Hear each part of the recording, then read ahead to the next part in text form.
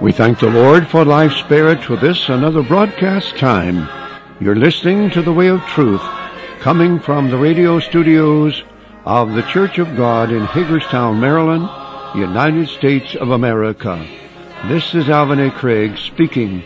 We're thankful that you're tuned our way, and we invite you to stay with us.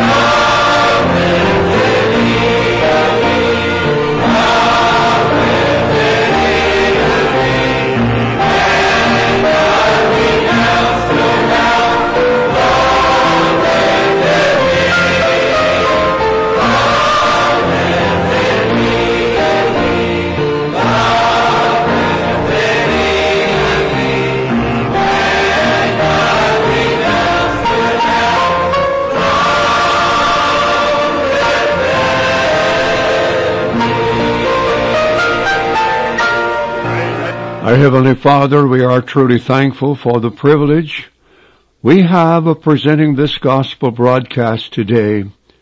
And we are truly thankful for the love of God that brought Jesus into this sin-cursed, sin-sick, sin-benighted world to make it possible for us to be delivered from sin and to be children of God.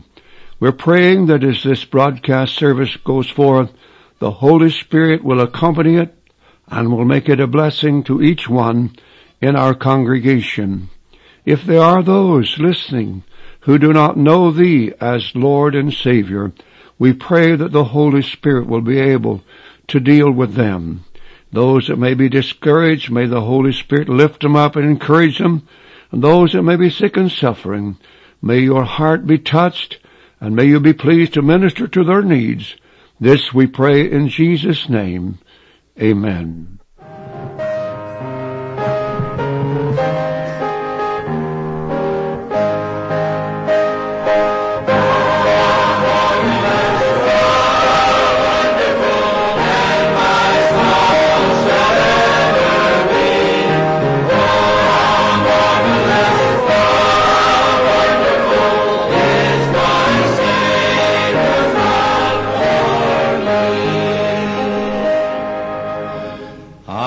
Stand amazed in the presence of Jesus, the King supreme,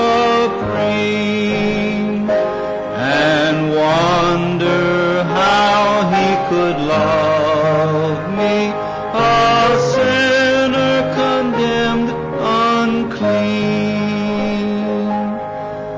For me it was in the garden he prayed, not my will but thine.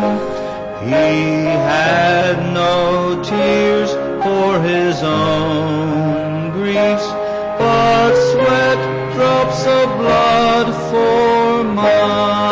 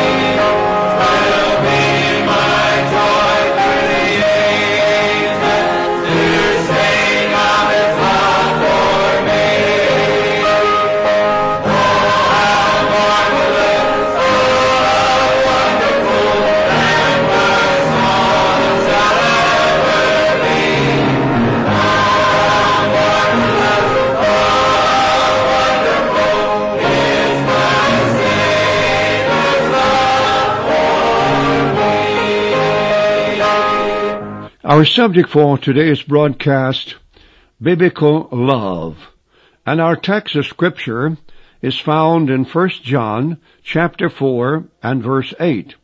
He that loveth not knoweth not God, for God is love. The Apostle John is known as the Apostle of Love, but as you read his epistles, you'll find some very straightforward statements. I suppose some would be offensive to some people. Nevertheless, I accept it as the Word of God. And I say this particular passage of Scripture, along with all others, needs to be taken seriously. 1 John chapter 4, verse 8, He that loveth not knoweth not God, for God is love. And from Vine's expository dictionary of New Testament words, we read these following comments on agape.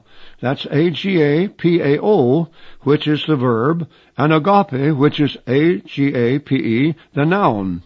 Agape and agape are used in the New Testament to describe the attitude of God toward His Son, the human race generally, and to such as believe on the Lord Jesus Christ particularly, to convey His will to His children concerning their attitude one toward another. and toward all men. Love can be known only from the actions it prompts. God's love is seen in the gift of His Son. But obviously, this is not the love of complacency or affection. That is, it was not drawn out by an excellency in its objects. But God commendeth His love toward us, in that while we were yet sinners, Christ died for us, Romans 5:8. In other words, God did not love us because we were so good and lovable. It was an exercise of the divine will in deliberate choice, made without assignable cause, save that which lies in the nature of God Himself. Love had its perfect expression among men in the Lord Jesus Christ. Christian love is the fruit of His Spirit in the Christians. And that's the end of the quote. The excellency of biblical love, the excelling nature of biblical love is taught in various scriptures. Love is the first and great commandment upon which all other laws and requirements depend. You remember the lawyer came to Jesus and asked Him, "What is the first and great commandment?" And Jesus responded, "Hear, O Israel, the Lord thy God is one God, and thou shalt love the Lord thy God with all thy heart, with all thy soul, with all thy mind, with all thy strength. And the second is likened unto it, thou shalt love thy neighbor as thyself." So these great commandments are which are upon the laws and requirements, all laws and others depend upon. Love motivates required obedience. If a man love me, he will keep my words. John chapter 14 and verse 23. Love motivates, requires obedience. Not that you are forced to, not that you are coerced to, but because of your love. Your love motivates you. It requires obedience. Now, the expression labor of love, found in 1 Thessalonians 1 and 3, is simply labor that love produces. Yes, the labor of love that Paul speaks about is simply labor that love produces. And that's the kind of love, and that's the kind of works that pleases Almighty God. Christians are to serve one another by love, according to Paul in Galatians chapter 5 and verse 13. And Paul tells us in Romans 13 and 10, love works no ill to his neighbor. Therefore, love is the fulfilling of the law. Paul summed up the excellency of love when he wrote thus, "And above all these things, put on love, which is the bond of perfectness." Colossians chapter 3 and verse 14. And I'm sure many in my congregation today are familiar with what we call the love chapter, 1 Corinthians 13. That is a beautiful chapter, and I like to read it from time to time to keep my mind refreshed as to what the Word of God says about love. Love worketh no ill to his neighbor. The marvels of love, someone has said, the agape love of the New Testament is unparalleled. Man has no love on his own that even comes close to duplicating biblical love. For instance, a marvel that God loves man when man is a sinner. Again, Romans 5 and 8. One of the most moving yet profound statements in the Bible is found in John 3:16. And I suppose that is one of the most familiar and often used scriptures that you'll find. But this is a very moving, it is a very profound statement. For God so loved the world that he gave his only begotten Son, that whosoever believeth in him should not perish, but should have everlasting life. And Jesus went on to say that the Father did not send the Son into the world to condemn the world, but that the world through him might be saved. No wonder the Apostle John said in his first epistle, Behold, what manner of love the Father hath bestowed upon us, that we should be called the sons of God. And let me repeat this, something that I have said before. We talk about what Jesus did in dying on the cross, and rightly so. We need to talk about it. We need to preach about it. We need to meditate on it. But we also need to consider what it cost Almighty God to give His only begotten Son, to allow Him to be treated the way He was, to be spit upon, to be beaten, to have a portion of His beard plucked out, to have a crown of thorns placed on His head, and a reed hit Him over the head, driving those thorns deeper into His brow, and then taking Him to Calvary, and there crucifying Him. It took love for the Father not to wipe out those people who were doing that evil deed to His Son. Yes, it took love for God to restrain Himself. So I say, not only is it a wonderful example of love that Jesus gave Himself for us, but that the Father would give Him and allow Him to be treated in such a way as that. It is indeed love, for God so loved the world. That's the world of people. That's you and me.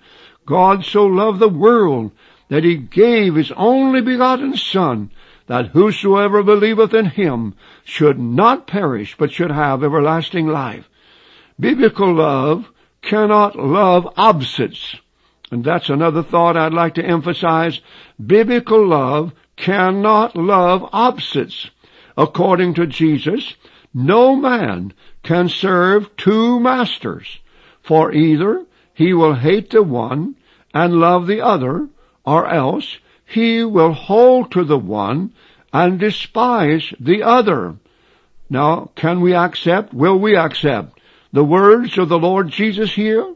No man can serve two masters, for either he will hate the one and love the other, or else he will hold to the one and despise the other. A lot of unsaved people would say, well, I don't despise God, but look what Jesus said. They will hold to the one and despise the other. You cannot serve God and mammon. Matthew 6:24. True love is so strong, pure, and single in nature that it will not allow or admit anything opposite. So if you love God, you're not going to love the world. And if you love the world, you do not love God. And if you are sinning, you are obeying Satan and not God. You show your love to God by living in obedience to His Word. Now, love demands the truth and hates that which is false.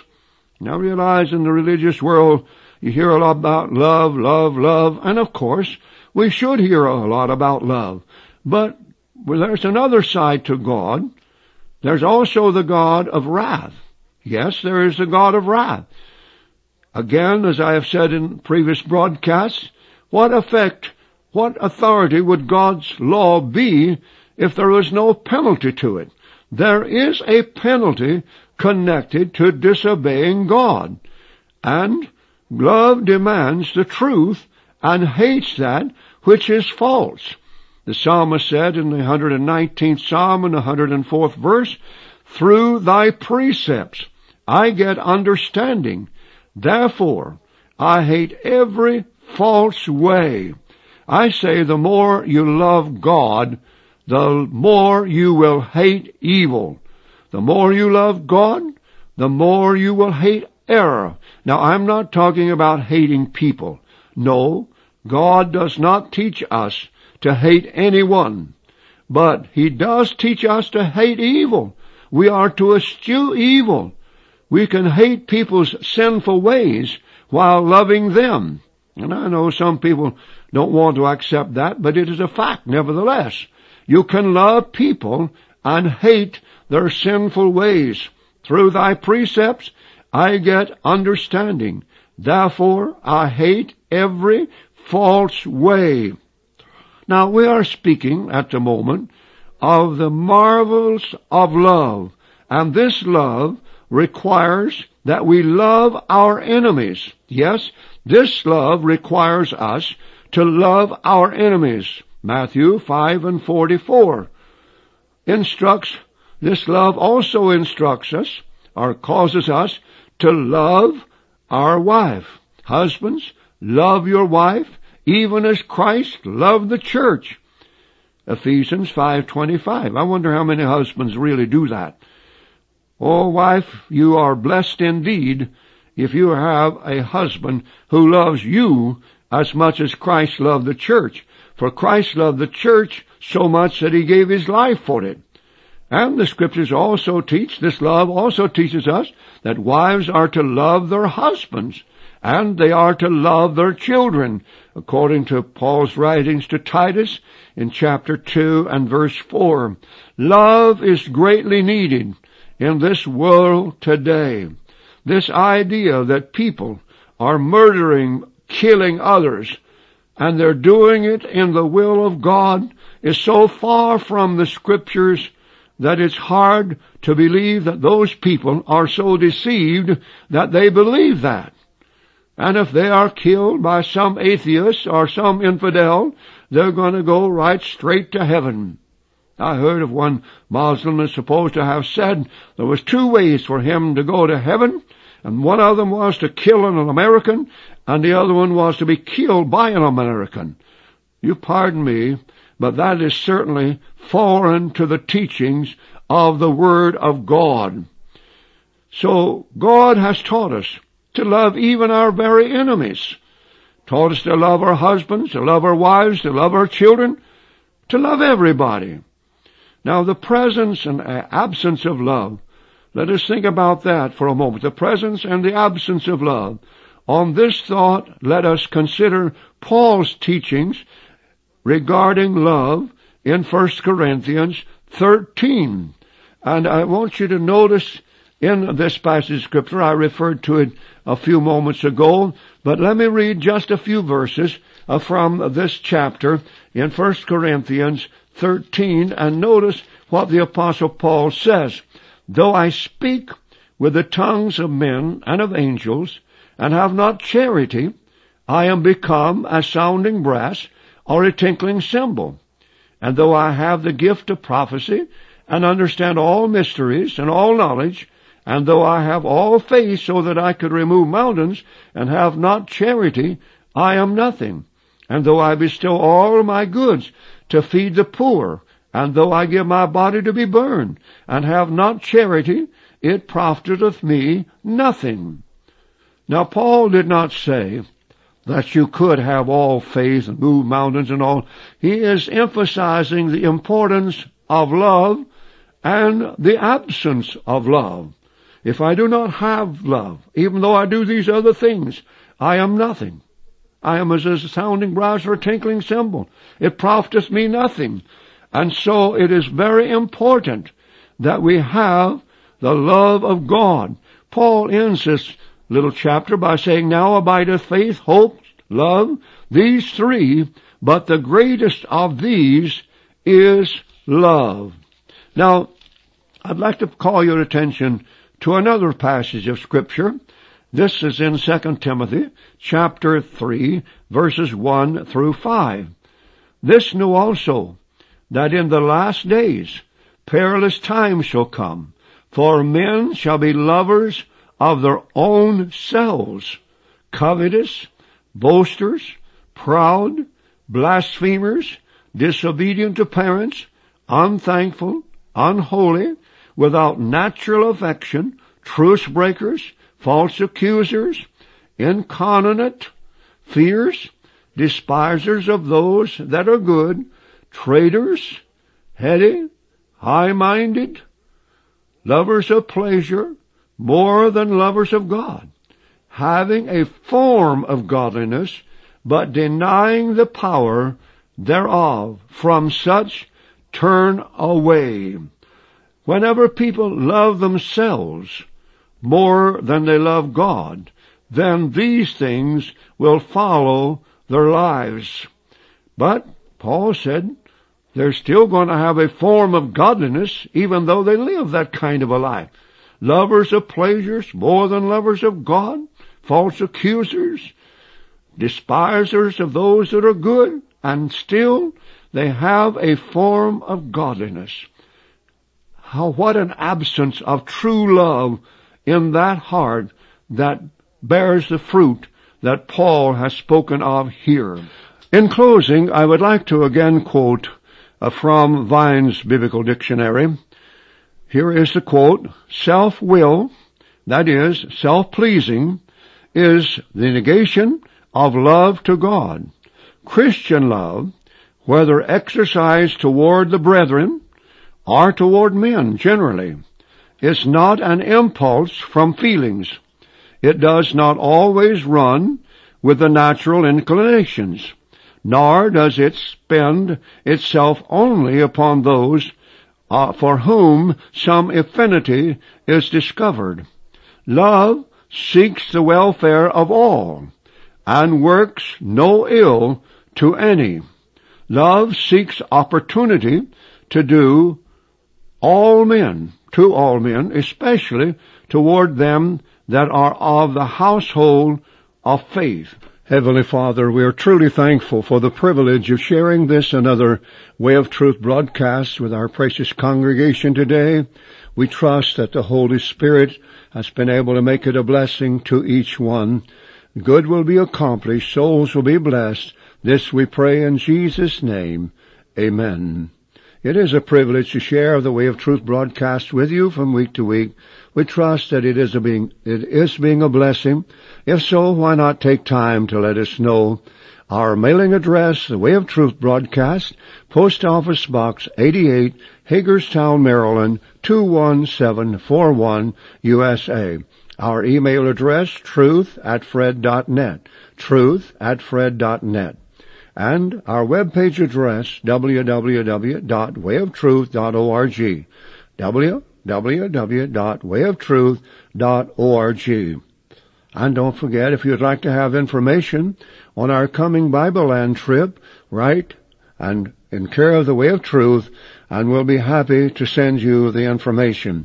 Our mailing address again, the Way of Truth broadcast, Post Office Box 88, Hagerstown, Maryland. And now, this is Alvin A. Craig. We thank you for the privilege of sharing today's broadcast with you. We trust that it has been a blessing, and we invite you to be with us on our next broadcast. Until then, may the Lord's blessings abide.